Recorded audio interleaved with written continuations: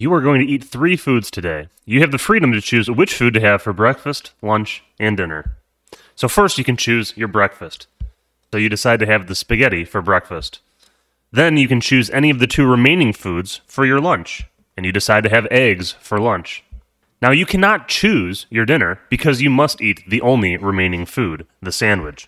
So even though there's 3 meals, you really only have 2 choices. You have 2 degrees of freedom in your choice. Let's look at a statistics example of why we care about degrees of freedom. So one common test for categorical data is a chi-squared goodness of fit test. Suppose we have 100 people who must choose their favorite color out of red, blue, or yellow. So there's 100 people. How many choices do I really have when I fill out this table? Well, any number of people between 0 and 100 can like red. So here we said 42 people like red, and we can also choose how many people like blue. 20 people like blue. We've made 2 choices. However, we have no choice then over how many people like yellow. It must be 38 because these numbers must add up to 100. So you really only have 2 categories to fill, even though there are 3 colors. You have 2 degrees of freedom in your choice. These 3 numbers are correlated with each other.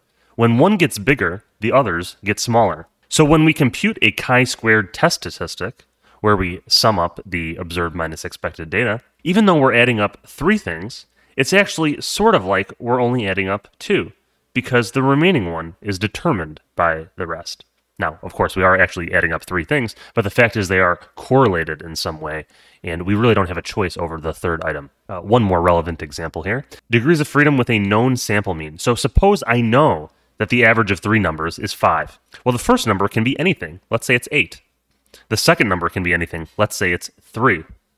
But we have no choice over the third number. Since the average of these numbers is 5, they have to add up to 15. So the third number must be 4. We only have 2 choices, 2 degrees of freedom. So we have n minus 1 degrees of freedom, n being the sample size of 3 here. And why do we care about this? Well, this relates to estimating the variance. So suppose we want to estimate the variance. If we knew what the true mean mu was, then we could use this formula up here to estimate the variance. Now, this isn't a formula we often use because we often really don't know what mu is. We often estimate the true mean with the sample mean. However, each xi, each data point, is actually used to calculate that x bar. And what that means is that each xi is closer to x bar than we would expect it to be because xi was actually used to compute x bar. So this means that the sum on the bottom here is actually artificially small compared to the original sum on top. And this is why we use n minus 1 in the denominator of calculating variance to compensate for this, to make it an unbiased estimator. So in terms of this sum, it is not like we are really adding up all n things from the top sum. Each one is smaller than in the top sum. So it's sort of like we are only adding fewer than n terms. In some sense, it's sort of like we are adding n minus 1 terms because the last term is determined by the other ones. So this is not at all obvious that it's actually like adding up n minus 1 terms. The proofs that this is true involve a lot of algebraic manipulation, but we want to think about it this way because we want to focus on the fact that we are only concerned about degrees of freedom because it determines how large the statistic will be, and thus what probability distribution we should use. So how do the degrees of freedom change when we estimate more parameters? So let's look at the sum of the squared residuals in multiple regression. In regression, the sum of the squared errors, or residuals, measures the deviation of the data yi from the predictions y hat I. If we predicted the data using only the sample mean and no other predictors, we are only estimating 1 parameter. This is like when we calculated variance. And this has n minus 1 degrees of freedom. Now we could use simple linear regression to predict y, which estimates 2 parameters, the intercept and the slope. This would give us even better predictions and even smaller residuals than just using the mean. So this sum is going to be even smaller than above. We're adding up n things still, but they're smaller than we expect, so it's sort of like we're only adding up n minus 2 things. There are n minus 2 degrees of freedom. And if we do multiple regression and add another predictor variable, we are estimating 3 parameters. So this gives us even better predictions and even smaller residuals, so we subtract another degree of freedom, n minus 3. And if we kept going, and if we estimated n parameters, then we can perfectly fit a line to the data. And if we perfectly fit a line to the data, all the residuals will be 0. So even though we're adding up n things, it's sort of like we're really adding up 0 things because they're going to add up to 0. 0 degrees of freedom. So we've seen all these examples of adding up these sums of squares, and when we add up a sum of squares in statistics, that often will follow something called a chi-squared distribution. How big these sums are depends on how many things we are adding up.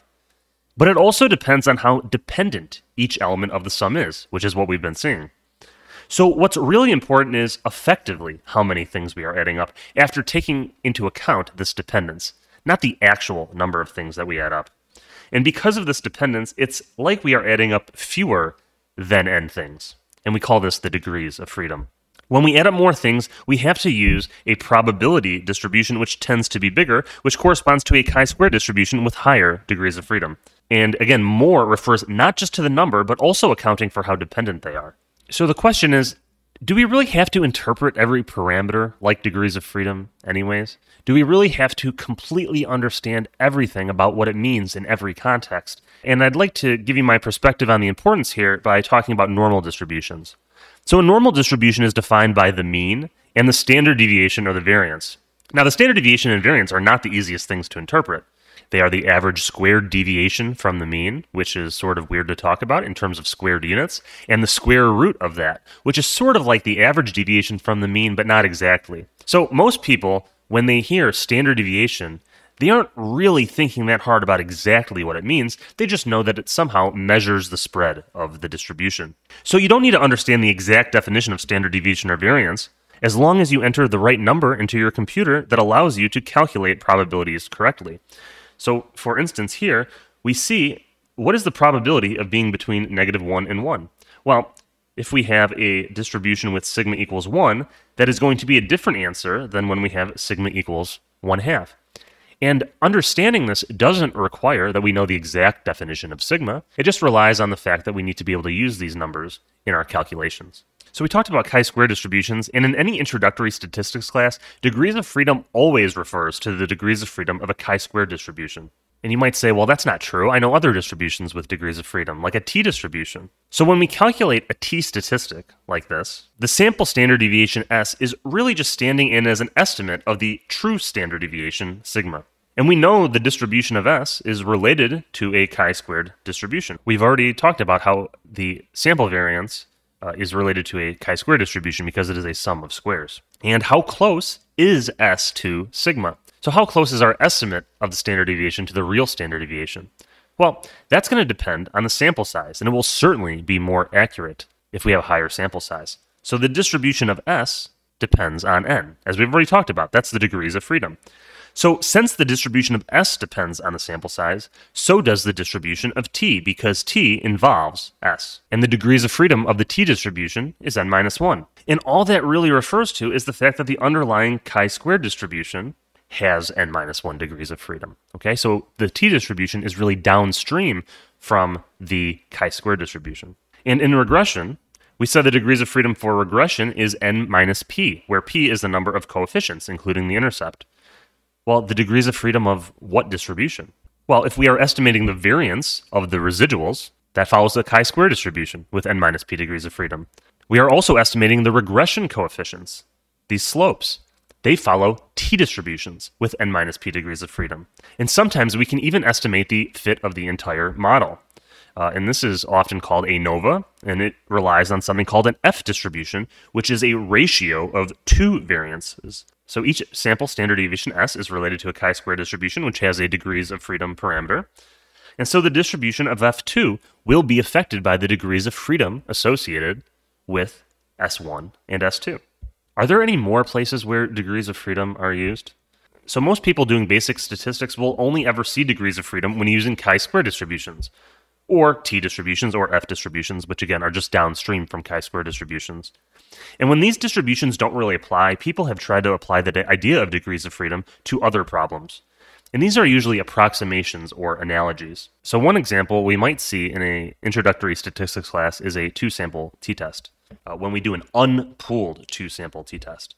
Okay, so we calculate our test statistic like this for a two-sample t-test, and this has a incredibly complicated degrees of freedom. Okay, so obviously this formula is so complicated, there's no way I would even want to think about how to interpret this number perfectly. This number is not even going to be an integer, so it's going to be very hard to interpret. This formula, this degrees of freedom formula, allows us to get a good approximation for the purpose of computing probabilities. Okay, so mathematicians have proved that this distribution over here approximately follows a t-distribution with this degrees of freedom, and that gives us good approximations to probabilities that we are interested in computing. It's not important to interpret it because it's just an approximation. And in an introductory statistics class, we're not really even going to use that formula because that number is usually just approximated with a simpler formula or computed with technology. People have tried to use the degrees of freedom in even more contexts, more modern statistics concepts. So people have tried to generalize the concept to new models like lasso. In regular linear regression, degrees of freedom is related to the complexity of the model. We said we subtract 1 degree of freedom for each parameter we estimate. So in some sense, the degrees of freedom is related to this idea of overfitting the model, because the more parameters we add, the more degrees of freedom we subtract. And the overfitting of the model can also be captured by the correlation or the covariance between our predictions and the data. So we don't have to think about this too hard, but the point is they have tried to generalize this idea of degrees of freedom for other contexts that might be useful. So this was created for the lasso. But even the top statisticians making these new methods seem a little bit skeptical of this phrase. For instance, there was one paper called Effective Degrees of Freedom, a flawed metaphor expressing skepticism of this idea. And even the creators of the lasso have a paper called On the, quote, Degrees of Freedom of the lasso. So the takeaway here is you're not going to learn much by understanding the, quote, true concept of degrees of freedom. Instead, we want to focus on the fact that it determines how big certain random variables are by factoring in how many things we are adding and how dependent they are, and thus which probability distribution you're going to use to compute p-values or confidence intervals. Thanks for watching. Please like and subscribe to learn more statistics.